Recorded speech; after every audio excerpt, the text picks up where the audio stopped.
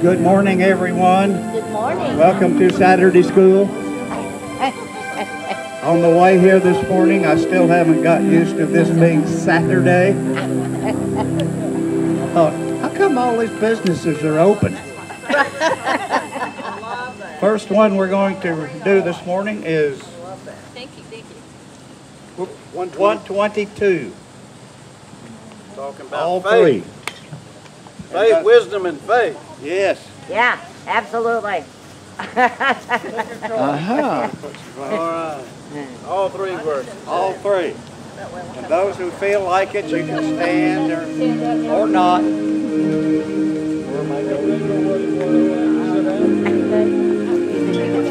One, 122. 122. Yeah. 122. Looks up to thee, thou Lamb of Galilee, Savior divine. Now hear me when I pray, take all my sins away. Oh, let me from this day be wholly thine. May thy rich grace impart strength to my aching heart, mind inspire, as thou hast died for me. Oh, make my love to thee pure and changeless deep of living fire. While my dark days I dread, and breeze all around me spread, be thou my light. Bid darkness turn to day, wipe sorrow's tears away. Lord, let me ever strain from thee aside.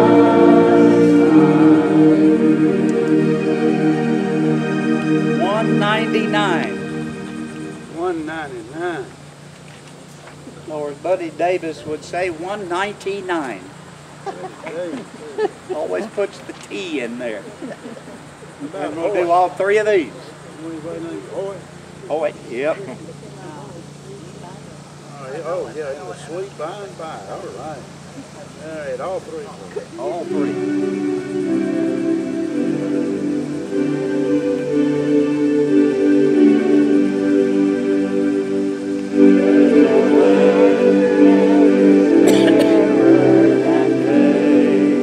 And by faith we can see afar, for the Father waits over the way to prepare us the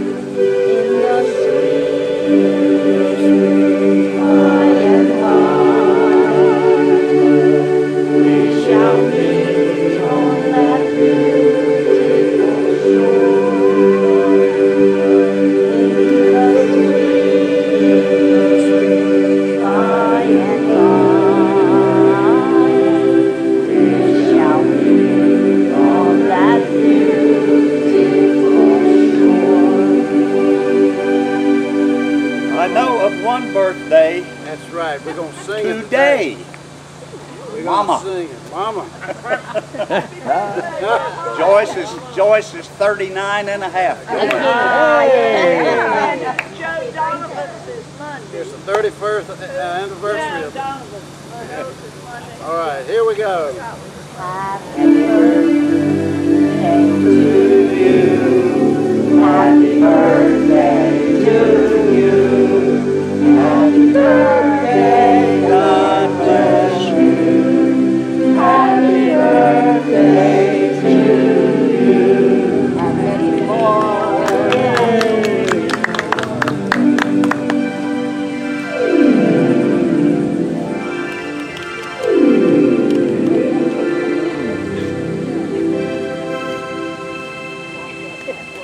Beautiful. Thank you, Andy. Good morning, Asbury class. Good morning. Does anybody remember the date that the Asbury class was formed? August the 1st. Close. Close. September the 1st, 1971. 1971 is absolutely correct. Were you an original member, Bill? Yes. Okay. Okay. Oh my goodness, and here we are today on our beautiful outdoor chapel. It's getting warmer out here, but last week it waited until we were finished before the raindrops arrived. Oh, how blessed we are. Furthermore, we are extremely, extremely blessed by our many wonderful volunteer teachers. Today we have Susan. Next week, we have Elaine. And we have Bill here for our devotions. Where's Bill? Bill, stand up. Bill, who can see everything perfectly now after having his cataracts removed. Yes, a question. A major announcement. Oh, a major The announcement. stump is gone. Yes. Amen. Oh my goodness. Yay, the stump is gone. Wow. Yay, Allie. Anyway, we are very blessed to have wonderful teachers for our Sunday school. I talked to Janice the other day, who was another one of our teachers, who is kind of homebound with Patrick. They're not getting out. They prefer to stay in, like some of our other members. But Janice, dear Janice, has been on the telephone and has talked to many of our members who are home and not getting out. And I do want to say hello to Nancy. Hello, Nancy. Nancy is not home yet from the hospital, but hopefully she will be home soon and healing quickly. And we miss you, Nancy. I have something to ask our class. We have two members who would like to be baptized, Bob and Jasmine. And Pastor Philip has graciously accepted to do this. I am wondering, because of the heat of August, if we could possibly move our Saturday Sunday school class to early Saturday evening next week. And it will be at my home, since I have the water, the pool. And Jasmine's mother would like to celebrate with a cake afterwards. And we could video our Sunday school class at that time. And we might even be able to have communion, since Pastor Philip will be there. I'm thinking about 6:30, 7 o'clock next Saturday. Does that work for everybody? That would put you home before dark. Is everybody okay with that? We'll send a notice out, and we'll video our Sunday school class at that time, and Elaine will be teaching that week. All right. I'm going to read my favorite little thing here. And I need really help this week with the lesson. So Susan is going to make me very knowledgeable on John. Oh my goodness. Anyway, the light of the Lord surrounds you. The love of God enfolds you. The power of God protects you. The presence of God watches over you. Wherever you are, there God is, for he's only a prayer away. Susan. Bill. Hey. Bill. Oh, Bill. Oh, I'm sorry. I forgot the devotion. I was also going to announce that I do have an email here from Tom Vogel. It kind of tells what he is doing. And if anybody would like to look at it, feel free. And I understand that Marilyn was in touch with Jim, well, Gene, his son. And Jim is doing fine, doesn't get out very much, but he's okay. He sleeps more than usual, but anyway, Gene reported that. Okay, it's time for devotion now. I'm sorry. No problem. No problem. That's the second thing we lose is our memory. The thought for today is I will trust in the Lord at all times. From Romans 8:31-39, neither death nor life, nor angels, nor principalities, nor powers, nor things present, nor things to come, shall be able to separate us from the love of God, which is in Christ Jesus our Lord. Amen. Hurricane Harvey, a Category 4 storm, touched down in Texas on the Middle Coast in August of 2017. After 4 days of intense rains, some areas were deluged by more than 40 inches of water. The damage caused by the destructive and deadly storm shook America to its core. On Monday after the storm, a Dallas newspaper reported that some people held Sunday worship services in an outdoor athletic facility in South Texas where Hurricane Harvey hit hardest. Those who attended said it was important for them to be at worship despite the ravages of the storm. They were demonstrating their faith in Christ. In his letter to the Roman Church, Paul said that none of life's events can separate us from God's love. We are more than conquerors. The people in South Texas provide proof that a devastating circumstances and calamities like Hurricane Harvey cannot prevent us from worshiping the true and living God. We will bless the Lord at all times with our faith rooted and grounded in Christ. We are unshakable. Let us pray. Living God, help us always to be steadfast, immovable, and abounding in your work and love at all times. In Jesus' name and for his sake, amen. Amen.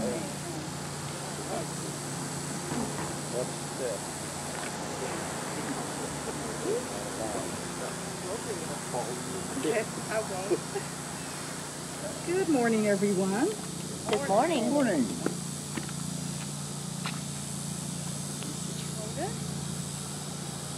And as Ann mentioned, today is Saturday, August 1st, and this is for the lesson of Sunday, August 2nd, Year of our Lord 2020.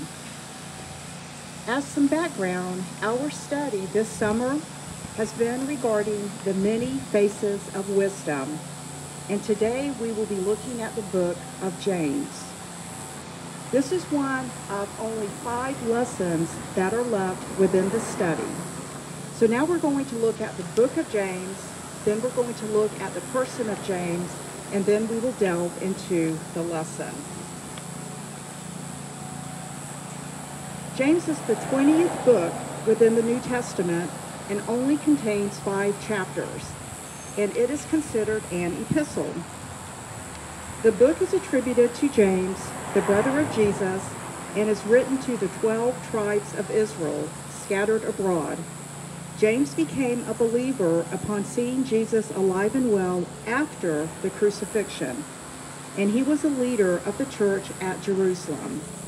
Known as the Proverbs of the New Testament, this book overflows with wisdom and truth.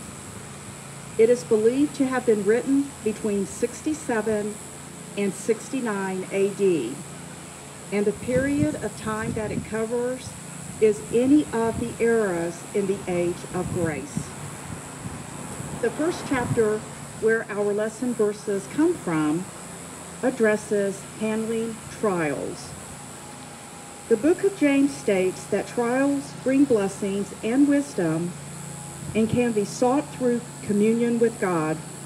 James teaches that the poor are more blessed than the wealthy, and faith without works is dead. One note regarding the book of James is that it is written by the half-brother of Jesus, and it is known as the Proverbs of the New Testament. Two of the most famous verses that you find in the book of James is James 1:5, which we'll read today. If any of you lacks wisdom, you should ask God, who gives generously to all without finding fault, and it will be given to you. Another famous verse is James 2:14. What good is it, my brothers and sisters, if people claim to have faith but have no deeds? Can such faith save them? Some other important points about the book of James. James was not a follower of Christ during the Savior's time on earth. In fact, in Mark 3:21, it is stated that the half-brothers of Jesus during his early ministry actually questioned his mental stability. But James finally became a believer upon seeing Jesus alive and well after the crucifixion. He became one of the leaders of the church at Jerusalem. Also, this book is overflowing with wisdom and is often thought to be among the first books that Christians read after the Gospel of John.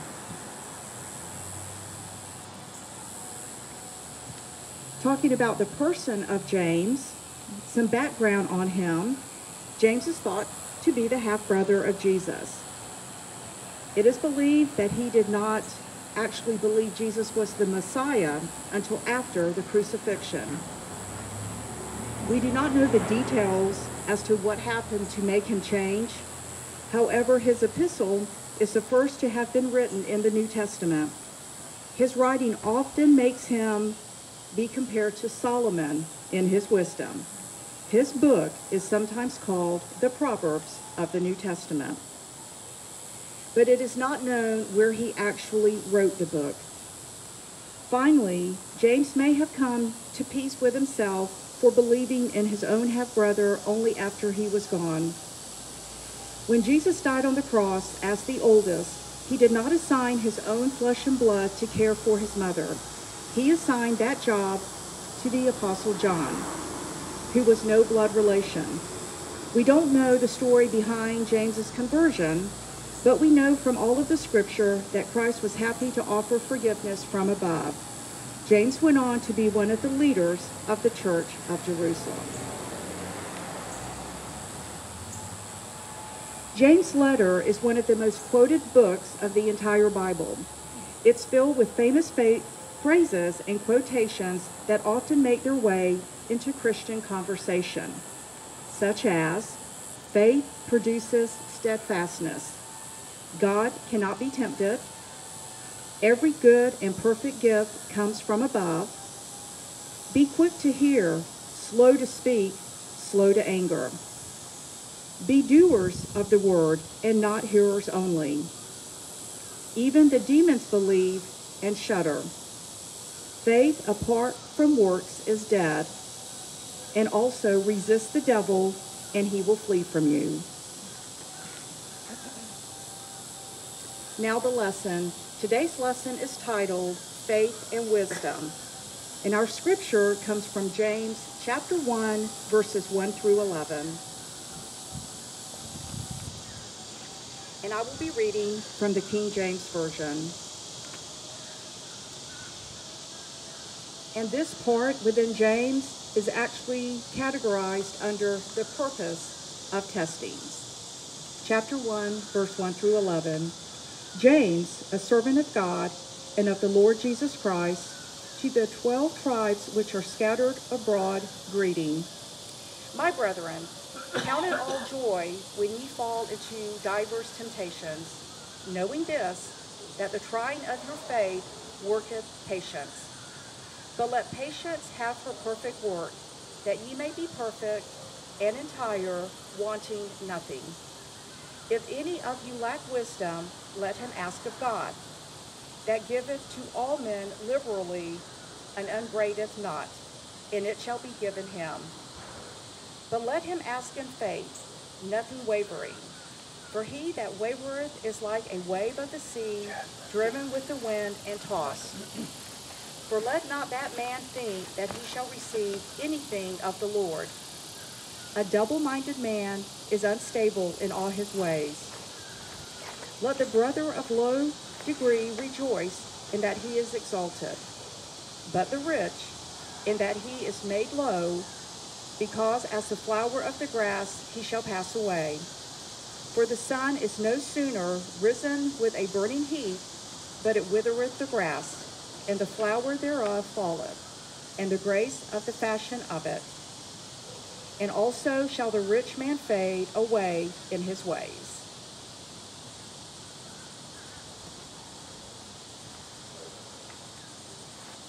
James actually opens this passage with an exhortation to his readers to persevere under trial.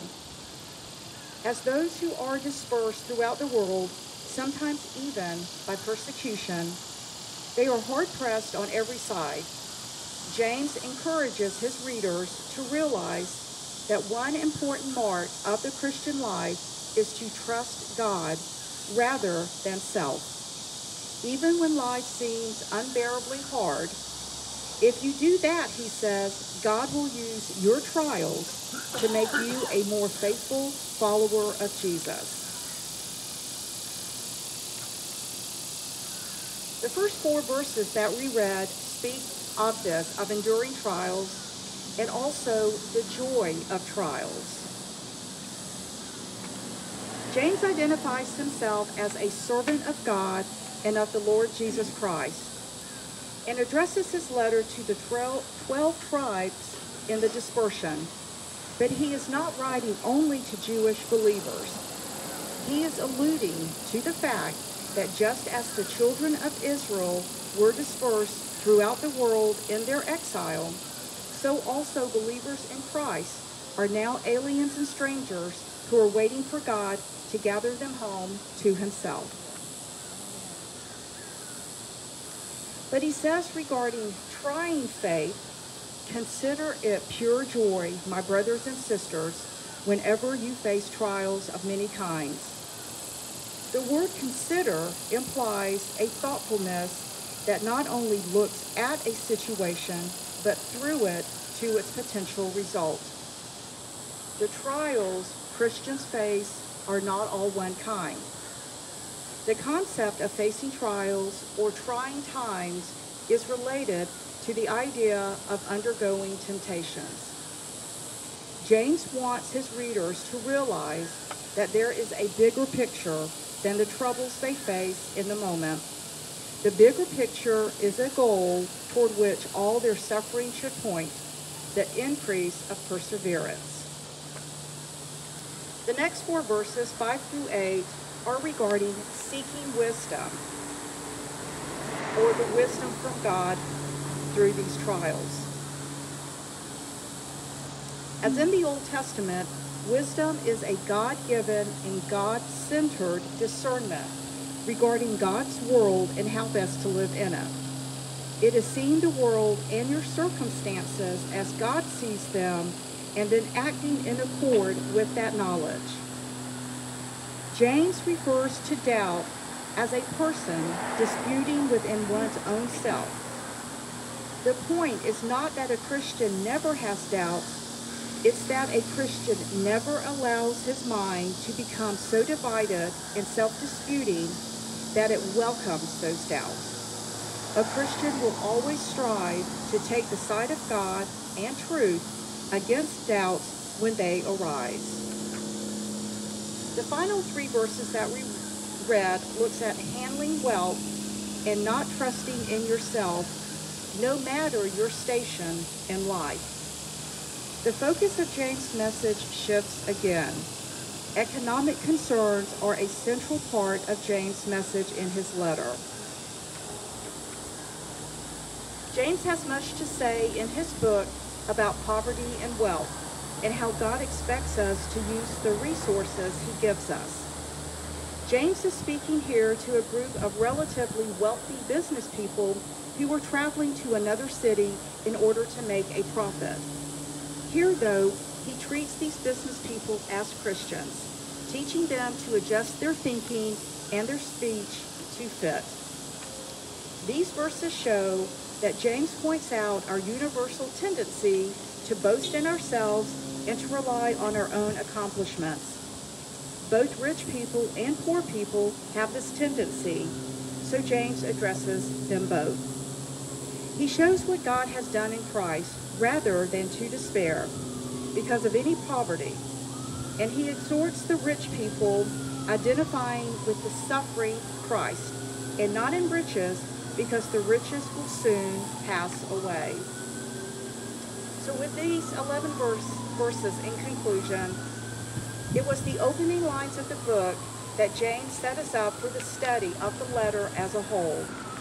In these lines, we were introduced to three themes we will see again and again over the next few weeks. These themes are the reality of trials, the need for wisdom, and the reality of economic essentials. The trials we face produce the need to ask God for wisdom and can involve economic considerations. Above all, James impresses on us our need for God's wisdom and our inability to live faithful lives apart from it. Only by seeking God wholeheartedly will we continue to be formed into the kind of people he desires us to be. Shall we pray? Father, in the midst of the trials that this life presents, teach us to seek wisdom and guidance from you, the only true source of all that is good. In Jesus' name we pray. Amen. Amen.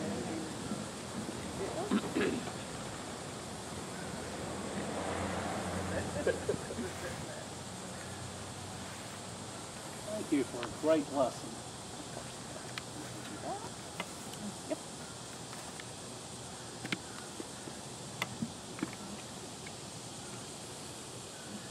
I have good vision, except close up.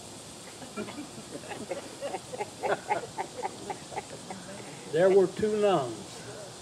One of them was known as Sister Mathematical, and the other one was known as Sister Logical.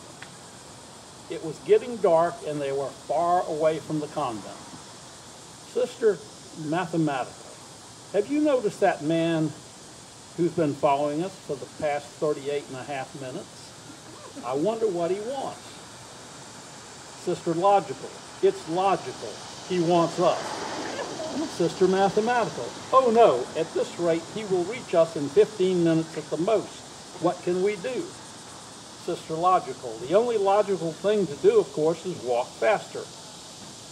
A little while later, it's not working. Sister Logical, of course it's not working. The man did the only logical thing. He started to walk faster too.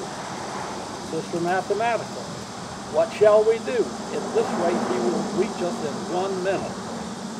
Sister Logical, the only logical thing we can do is to split up. You go that way, and I'll go this way. He can't follow us both. So the man decided to follow Sister Logical. Sister Mathematical arrives at the convent and is worried about what has happened to Sister Logical. Then Sister Logical arrives. Sister Mathematical, Sister Logical, thank God you're here. Tell me what happened. Sister Logical, the only logical thing happened. The man couldn't follow us both, so he followed me. Sister Mathematical, yes, but what happened then? I started to run as fast as I could, and he started to run as fast as he could. Sister Mathematical, and Sister Logical, he reached me. Oh dear, what did you do? The only logical thing to do I lifted my dress up. Oh, sister, what did the man do?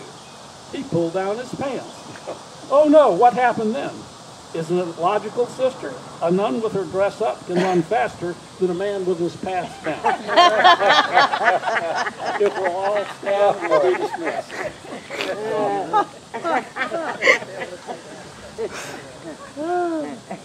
Let the words of my mouth And the meditation of my heart be acceptable in my sight, O Lord, my strength and my Redeemer. Amen.